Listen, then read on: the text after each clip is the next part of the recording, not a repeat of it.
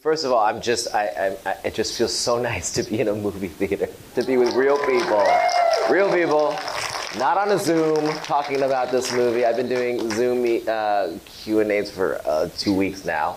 So thank you for coming out here and dealing with parking again and crowds again. And, this movie, and it's been a year, man. Pushing this movie, when you finish this movie and you have to wait a year for the world to see it, and you just don't know if the world will ever see it, and the fact that we're actually starting to open things up now, and I don't know, it just feels like there's something about this story that Lin has created that finds its way, knows when it's supposed to be released, knowing when it was supposed to be made, because it was long before me when this thing was first developed, and I remember Broadway. I was making Step Up to the Streets, my first movie. One of our dancers was in the show. So they said, I'm not sure if I'm supposed to be talking in here or in here, but this sounds pretty loud, so I'll just keep going here. And they said that so he said, come check out this guy, Lin-Manuel Miranda. I had no idea who he was. So I went to go see it. And I remember, because I was tired, I had just been shooting my movie, and I just remember being blown away because even though I wasn't from Washington Heights, even though I was not Latino, I grew up in Northern California in a Chinese restaurant, that I recognized so many of the relationships, that I knew what it felt like to come home, to smell that food, to have your parents speak to you in languages other than dialogue, but through the food, I knew what Abuela Claudia was in my life, my boo-boo who showed me how to fold wontons on the table. And so to me, having your aunties and uncles raise you and put their dreams and their hopes on you, and for good or for bad, that tension, I knew what that felt like. And Lin, credit to his genius, he put it in a way that I could never put it in myself. So when I watched it, I was just so moved in it. I never thought I would make the movie of it. I just sort of took it in and stayed with me for over a decade before Scott Sanders, the producer, and at that point the show had gotten sort of done at Universal. It was set up at Universal with other directors and for about 10 years, and then I got a call from Scott Sanders, someone I'd met on one of my first round of meetings in Hollywood, and Mara Jacobs, his partner in that, and they said, what about In the Heights? We just got it back, and it was supposed to be at the Weinstein Company, so I had to meet with Harvey, which is a whole nother story, and it took a good year and a half to talk to Harvey and meet him and convince him that I'm the one, and sit down with Lin while Hamilton was just about to go on to Broadway, and which is very intimidating, knowing that he has this whole other thing that's happening, and I jumped into it at that moment. But Lin and I connected. We connected because we're the same age, and we talked about growing up in an immigrant family. And I think when we talked about what we would dream about in our bedrooms, like the walls of our apartments couldn't contain the dreams that we had for ourselves, and that even our parents had for us, that we could see something. I love it when Jimmy Smith says, this is the moment where you see things that I can't, because every generation has that, and it explains the tension, it explains the conflict, and that's a good thing, that we all move ourselves forward in some way. And so when we talked about, let's go big, let's not try to make like the mayor coming in to buy out the neighborhood and that be the conflict. Instead, let's make the conflict more internal, because when you go internal, then you can make that world bigger. Then when Vanessa is trying to express what it feels like to feel trapped, she can run out onto that street and not cry, because she never cries, but have fabric come over the buildings in different colors and patterns, because that's how she sees the world. And that's her version of crying. And then when she runs past us, we pull back and we see we're just in the iris of her eye, and she hasn't gone anywhere. And it's not, she's barely singing there, but that's what it feels like to feel lonely and trapped in that. So when we knew that that's what our approach was going to be, we were sort of locked together. And this was before Crazy Rich Asians, by the way. I then got Crazy Rich Asians, and that had more momentum. So I was like, I'm going to go do this movie. I feel compelled to do this movie, and if you guys don't wait for me, I totally understand. And Lin and Scott and Mara and Kiara said, no, you're our person for this. So they waited for me during that time. That makes the story even more incredible, because so much the theme of what you've actually been able to bring to the world. You famously said about Crazy Rich Asians before you made it, I'm going to make this movie, it's not going to make a lot of money, but I just have to do it. And it's changed the world. It really has. And it's changed Hollywood, and it's changed the perception of what is possible about Asians telling their authentic stories. So when you made this, did you know that you were perhaps also going to change the horizons for so many people? Crazy Rich Asians has affected so many people, so many cultural creators, not just audiences, but daring people to make things that they just didn't believe could happen before. And I suspect this movie will do the same for so many others. Do you have that awareness now that you've seen what's happened with another movie that was just not a movie that was going to make too much money, but instead broke box office records all over the world? Yeah, at the time when I signed on to In the Heights, it was the same moment that I signed on to Crazy Rich Asians. So the only thing I knew was like, these next few movies I'm just going to do for myself. And again, not care about reviews or how much money they're going to make. I told my reps, buckle up, I'm just going to make these movies, so deal with it. I'm not going to make you money for a few years.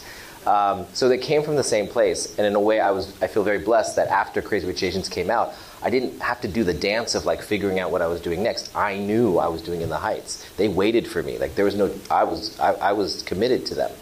So I didn't have to go through all the bullshit that comes with people suddenly being like, oh, you did a great job. Here's some more stuff. I just was focused on doing this movie.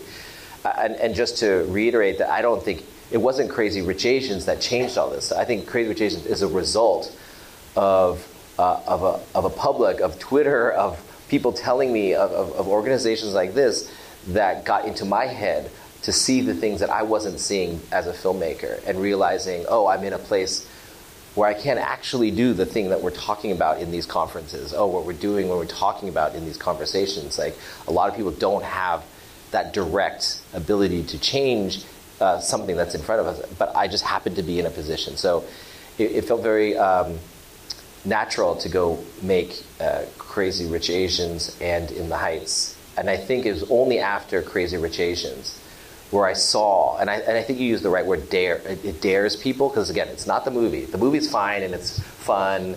It doesn't represent everybody. One movie can't. But I think it dared people to say, hey, we can have a crowd that comes out to see a movie. And this is not all Asians in any sort of way. This is one specific story in one ridiculous world. But we dare everyone else to go fill in the blanks and make more of this stuff. And for me, In the Heights was always the sequel of Crazy Rich Asians, because that was what the lessons that I learned from Crazy Rich Asians, which was going to a theater and watching a movie with a crowd, and then watching in the lobby that people didn't leave. They wanted to talk about the food. They wanted to talk about the music. People would share about the music in their own life. I know my parents were like, I know the words to every one of those songs. We used to do the boogaloo to that song, or whatever it is, the jitterbug to that in Taiwan. And so for me, that conversation that happened, that you know what, that shot where the four friends are in the Jeep at night, that was what resonated with a certain amount of people. And I was like, really? That shot? I remember being there and feeling that, but I didn't realize like a simple shot of four friends would be as aspirational to people as seeing it in the theater when we'd never seen that. So, and then to see the actors then take off to outer. I mean, today, seeing a trailer for Eternals with Gemma Chan as the lead of a Marvel movie. And then the advertisement for that trailer today was Snake Eyes with Henry Golding playing the lead character of that. And the second advertisement for that was Shang-Chi with Awkwafina in it. And I mean, it was like nuts to be like, wow, that was only 2 summers ago that we did this. That's what I see with In the Heights, that it's not the movie, although the movie, I'm very proud of the movie, but it's in a weird way the pandemic changes the context of it. But it's, we got to make movie stars, because it goes beyond the movie. Anthony Ramos is the Will Smith of this next year. He's the new leading man of this generation. He can sing, he can dance, he can be charming, he can be funny, he can do action. He's the lead of the new Transformers movie now. So for me, it's like all these actors, Leslie, Corey, Melissa, even Olga, Daphne Rubin Vega, who's already a legend, like they're going to go off and make movies and are creating paths for a lot more other actors and a lot more other storytellers. That's the power of a movie like this, and that's why it was important to be in movie theaters. That's why we held it and didn't release it last summer on streaming, because I knew that you get Warner Brothers to spend tens of millions of dollars to have screenings like this, to put it on advertisements on American Idol, to say these people are worth your time and your money and your value, to turn off your phone and look at them in the dark and aspire to be like a bodega owner on the corner that you pass by on the street every day and you don't pay attention to. Like their dreams are worth your time. That was what was worth everything to me. And so I'm just relieved that we got to the other side of this, because I wasn't sure that we would be. It does remind me of what happened with Crazy Rich Asians. There was a very big offer for you to stream the movie, and you all held out and showed it theatrically. There is something about it, and you're very kind to say that it's just a movie, and of course there were many other factors that helped bolster the movie. But honestly, it takes someone with your eye to cast the people that you did, to create those spectacular dance numbers. And also, you know, when Crazy Rich Asians came out, we were like, well, he's Chinese American, so of course he got all those details right. Of course he made that complex mahjong scene, and of course he understood. But you are not from this community, and yet when you're in the nail salon, when you're in the bodega, the costumes, the hair, the movements, the food, the everything, the details, that shows that you've transcended. It is not because you have necessarily the personal experience with the culture, but you have humanity to bring out that of another culture. What is it like to embrace yourself in that culture, and what did you learn from these wonderful actors and Lin-Manuel himself, of course, and everyone else? I mean, you spent a lot of time with them now. I'm sure you're an honorary Latinx member. Yeah, I mean, I got the best tour guide with Lin and Kiara. And Kiara is really the key to all of this, because Lin was busy doing Hamilton. Kiara is his best friend, his neighbor. She wrote the original play, so they trust each other implicitly. And I got to get in it with Kiara. And Lin is a filmmaker himself. He hadn't directed a movie yet, but he is a cinephile, so he understands that it's a very different medium. And so he trusted Kiara and I to break it, to not have to be precious about it. Not many creators can do that. And the idea that, hey, we were going to shoot in Washington Heights. Like, if you're planning a musical, the last thing you want to think about is, oh, wherever we're shooting this, we have to close off 4 blocks, 2 blocks on the left, 2 blocks on the right, 2 blocks to the east, and 2... Like, it's an insane logistical issue to do any musical number in the middle of New York City. And so so that was probably the best decision, is to just say, we're shooting there no matter what. Once we got there, I got to... I think because of Crazy Rich Asians, I knew the importance of those details. I mean, I knew it intellectually, but I think when you see it happen on Crazy Rich Asians, you know actually how important. And that the Latinx community may have different details other than the food. It's the spices that are there. Maybe it's the placement of where the food is. And so we had to create a different process. It was a lot about listening. And I set it up with Lin and Kiara from the beginning, because I gave them the option to get out of this. I said, after Crazy Rich Asians, like, I'm not sure I'm the right director for this if you guys don't think I am. I believe I am. I know what I can bring to this to help bridge some of these things. I remember seeing that show. But if you guys don't think I am, like, I'm down to back out. And they're like, no, Jon, you're the person with this vision. We believe in you. So they stuck with me, and so we started a process. Like, okay, if I'm going to do this, then I got to be able to ask stupid questions. And you can't judge me for that. And they gave me that grace to ask the stupid questions. So why are the flags important that they care? So why do you guys, like, why is a blackout? I don't understand, like, why a blackout is such a big deal in New York City.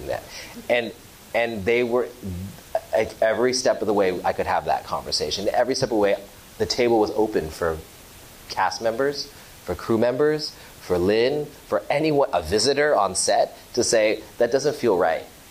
And in an interesting way, a director on a movie set is the only one who can stop things and turn it completely 90 degrees left or 90 degrees right. I'm the only one with that power. So in a way, it was just, okay, this process is going to be different than any process that I've been through. We're just going to listen more. And I'm not going to just say, here's the storyboard, let's do these storyboards. Here's what we're trying to create. What would you wear? What would you bring to this dinner party? Where would you put and there were certain things like, the spices on this table aren't right. They would bring one from the bodega, but actually someone would have a homemade one in their back pocket. So like, all right, let's go get that bottle. Let's stop for 30 minutes, go get that bottle, make it look real.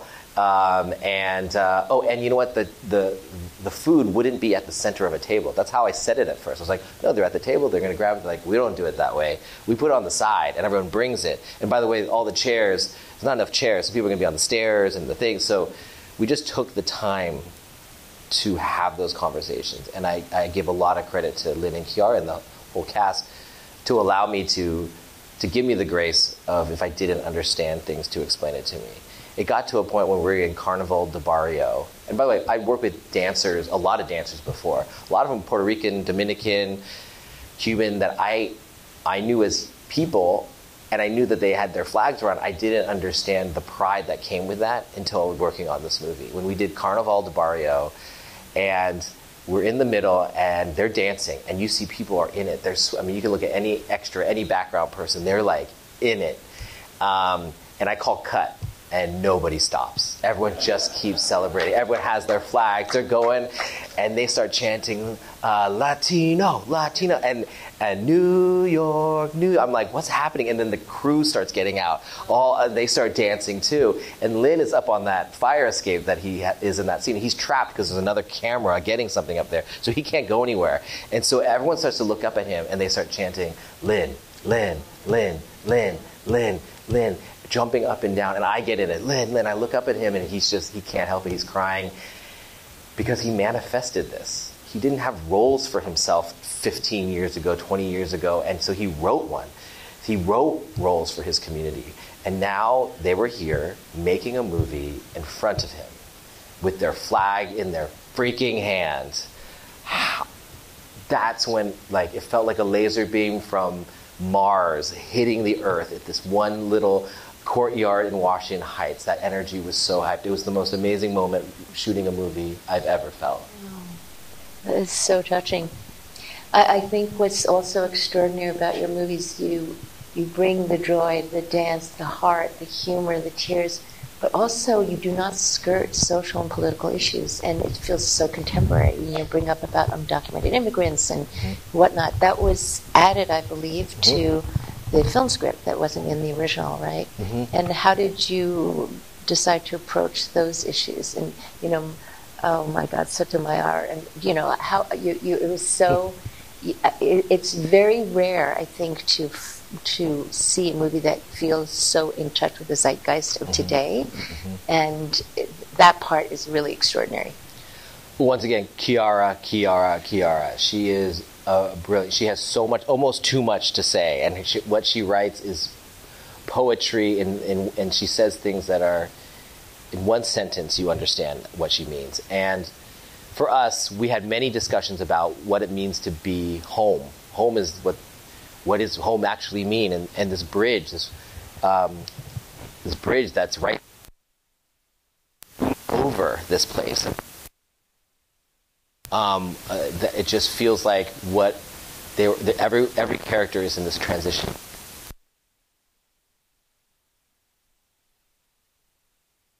Dreamers, without talking about somebody who and everybody has a different way of dealing with. We're in a very post-gentrification world in this movie. The show is actually much more within as the block is changing. We pulled back and said, it's happening. You can't fight it. So now what are you going to do with it? And so there's certain characters that are going to fight certain characters who are going to take advantage of this moment. There's certain characters who are going.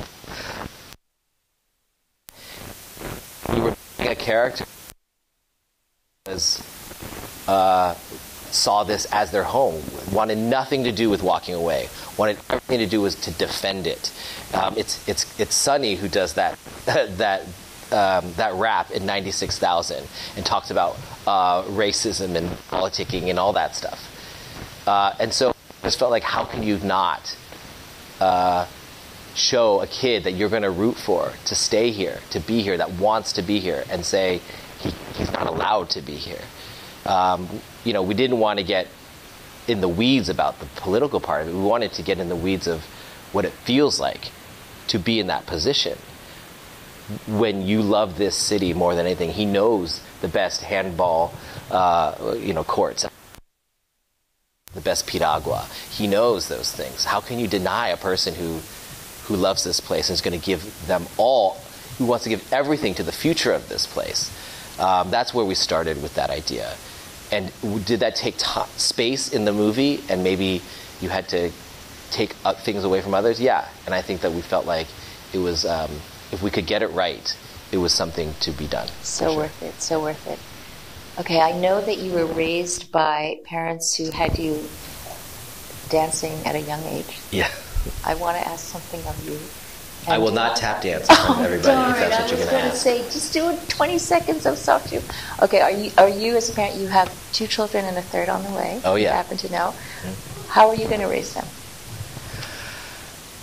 Well, I definitely, I had my first daughter, Willow, 2 weeks after shooting Crazy Rich Asians. I came home and there came a baby. So I figured babies are good luck for movies, so why not have another one for In the Heights? Why not have 2? So what I realized, we're all storytellers. We love to tell stories and make things up. But what I realized, my daughter was like, oh, this is the most important story of my life that I have to tell her about what the world is, about what America is, what we are and what to expect. And that really shook me, of what I am personally putting out into the world. That I wanted her to know, and she and her mom is blonde hair, blue eyed, from Arizona. So it's like, I want my daughter to feel so proud that she has dark hair and dark eyes, and that when she sees an Asian woman on the street, an older Asian woman, she thinks grandma. She thinks when she smells Asian food, that it feels like home, the way it feels like for me, and that I have to work at that. We're not raising them in a Chinese restaurant the way I was, so I have to work at that. And so that is something I think about every day. And even making In the Heights, we had a little boy that was born during the production, and I remember being in Washington Heights and loving this idea. People who dreamed big and took care of their families and communities. And so I named my son Heights because I wanted to say the word Heights every day of my life. And I wanted him to hear that word every day, to know you can dream beyond your window. So I don't know, who knows, I'm trying with my kids. They're very sweet. But I'm just trying my best to show that America, I was taught, this place in the world. Worked hard and followed the rules, you could do anything. And for good or for bad, that's my parents instilled in us. And I'm very patriotic. I wore like American flags growing up. What I realized is they needed to, and that's why they took us to shows, put us in dance classes, made us feel as all-American as possible. As I got older, I definitely was like, I wish I could speak Chinese more. I wish I had more of that side. And I think they needed, because they went through so much coming here, they needed to protect me. And it worked for me. I got into the rooms. I could go to the country clubs and hang out, and no one would look at me differently. But there's a certain point where you shed that, and you're like, okay, that worked for the survival of getting to this point, and now I've got to I've got to shed that and work on what the next point is, which is being proud of who I am and where I come from. And I want to share that with my kids in the best way possible. And the only thing I can do is tell stories that include that. So anyway, that's what I'm trying to do. Everyone, I guess, is trying. Yes, thank you. I have a feeling they'll be very proud. Are you going to name your third child after a movie? Alphaba? No. No, we'll see.